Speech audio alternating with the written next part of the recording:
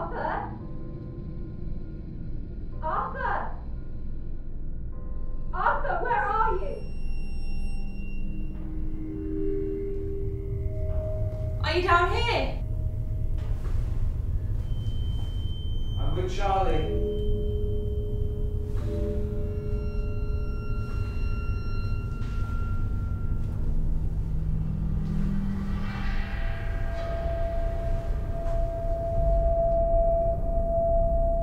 I heard him crying.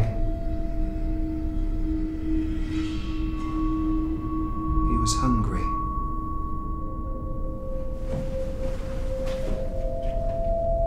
Darling, stop.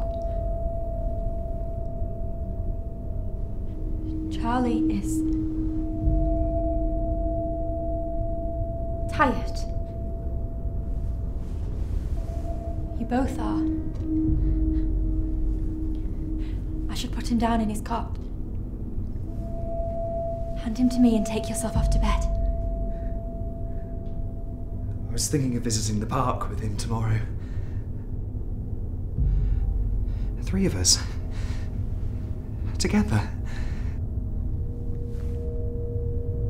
Oh, yes. That would be lovely. He'll need a good night's sleep before such a big day out. Please give him to me. He's such a good boy, isn't he? Quiet as a mouse. He never cries. Not now, not ever. I wonder what his first word would have been. Arthur, please.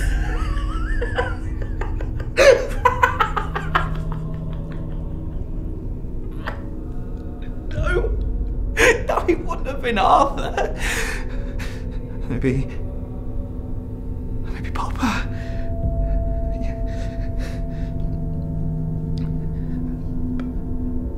But we'll never know now. Thanks to you.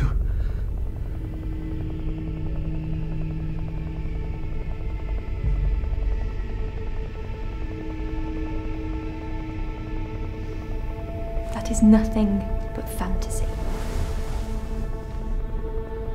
I know the truth, Molly. I know the difference between fantasy and reality! Look at his face. That child would never have spoken. Eyeless, noseless, a deformed skull. He's better in heaven than living a loveless life down here. Crippled or blind, I don't care. I still love him. If you truly loved him, if you truly loved me, then you would have been the one to show him mercy and release him from a cursed life!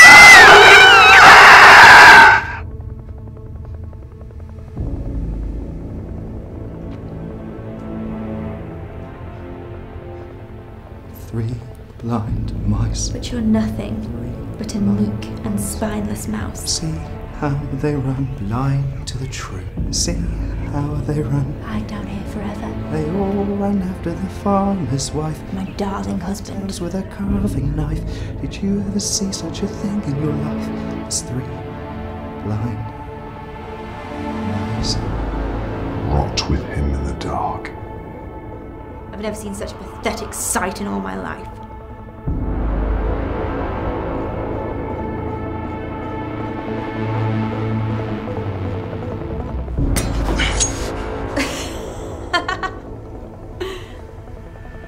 Come on, Arthur. We both know you're too weak to do anything.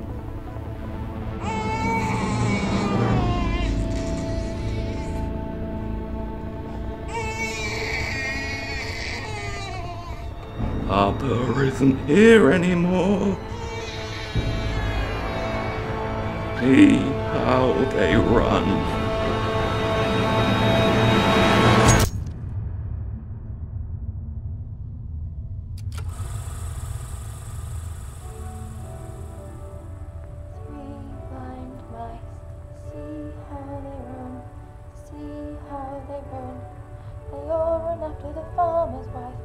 of the tales with a carving knife.